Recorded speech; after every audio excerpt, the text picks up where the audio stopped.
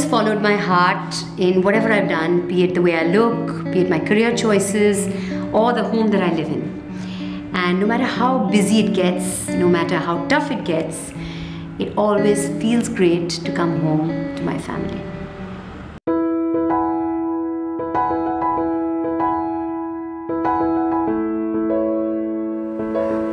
Hi, I'm Mandira Bedi and welcome to my home. We call this Rama.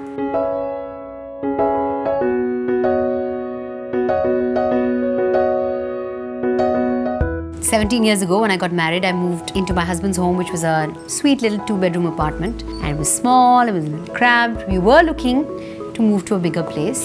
And around that time, there was a broker who showed us this plot of land. It was a plot of land which had a half-finished swimming pool on it. It was available, it was for sale. And this place had a very nice vibe to it, at least for us. It felt really nice, it felt like it had a good vibe. Even though, Vastu-wise, plot of land that is almost triangular. You know, people don't buy things like this, but we still went ahead and bought it and we built on it. And literally in 6 months, we had the structure standing. And it took us another 6 months to keep doing stuff and getting the place ready. As and when money came, as and when we could afford to do upgrades, we upgraded. It was a work in progress for about a year.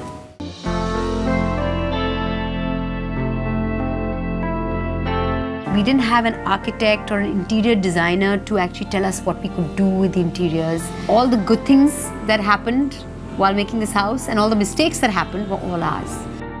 And that's how this house was made. It's got a lot of history. When I started out, it was all about matching. Right from the gate, to the railings, to the dining table, to the dining chair, to the lamp was this one piece of wrought iron that we used. I still need some colors and some synergy to be there. I kind of worked my cushion covers based on this painting. And when this piece of art changes, which might be rather soon, we'll have another bunch of cushions and another bunch of colors dominating this room. This table, the coffee tables and the sofas have been around from day one. That fixed bar, which is cemented onto the ground, that hasn't changed either. That's withstood the test of time. That's what makes up our living room at the moment. Who knows what it'll look like 5 years from now. So let's move up to the second level, but I want you to take a look at this lovely wall. It's the photograph wall. And so there are loads of pictures from way back when. Somewhere along the way with the new friends we made, they used to come and look at these pictures and say, where are we? So I had to add a couple of frames to keep it a little updated. Since this is a house in levels, there are many landings and we wanted to make our landings really interesting. We thought this is a nice place to let light in as well, and we want to put asymmetrical windows. This is something I bought from South Africa when I went to do my cricket for the first time. On ostrich eggs, they make these globes. But this is one space where there's absolute and total chaos.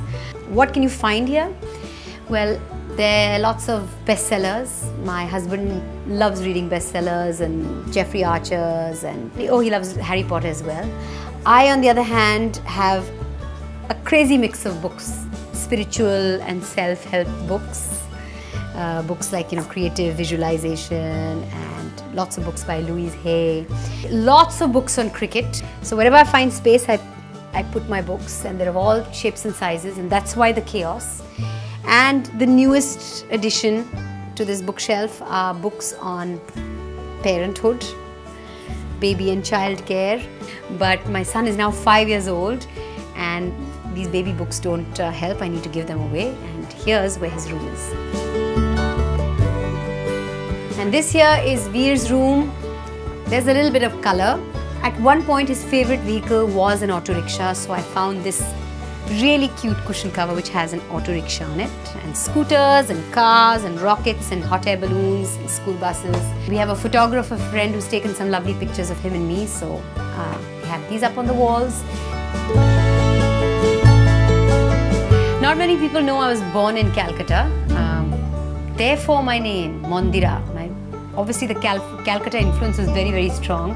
After Calcutta, we lived in Delhi for a little bit, and then came to Bombay at the age of 5. And when my dad retired and moved to Delhi, that's when I stayed on, and that's when I started working, and that's when Shanti happened, the first ever daily soap on Indian television.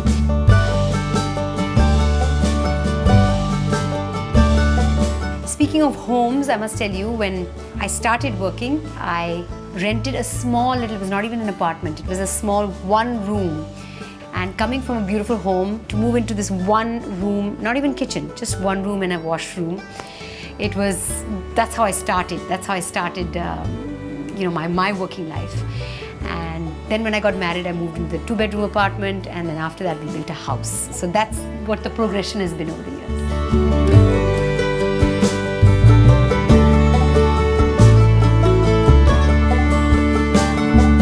This over here is a painting I had made for my husband's, our 15th anniversary, running successfully for 15 years. This is very indicative of our relationship. I'm always sitting on his head. I trouble him a lot. And ye dosti hum nahi todenge. He's my best friend, and Chole.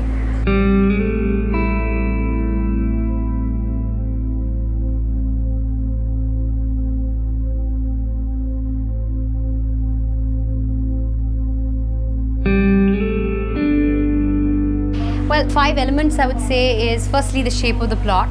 The second thing would be the various levels. So to use up all our FSI, we worked upwards.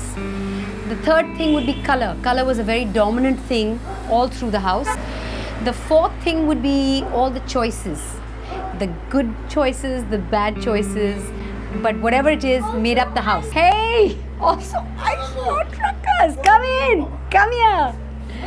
And the fifth thing would be, can I tell you, the Buddhas. Buddha Ji is all over our house, right? So many paintings, so many paintings, so many statues of Buddha Ji, and Veer also likes to close his eyes and meditate like Buddha Ji. So, cheers, Raj. Cheers, Veer. Cheers. The story of my life in 3 words: sink or swim. And that includes this house as well. It used to be a swimming pool.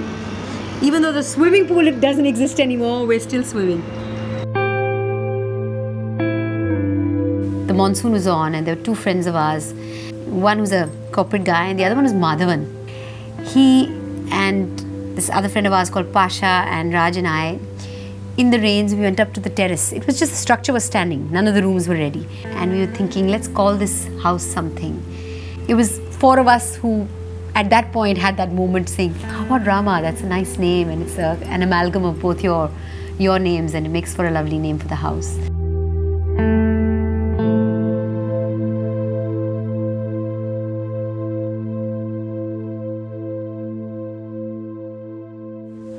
Sita can't find his favorite storybook. Listen, suppose I end by saying the only thing I worry about is, I hope nobody uses this as an ashtray. I don't know what I've done to the lights have gone off completely.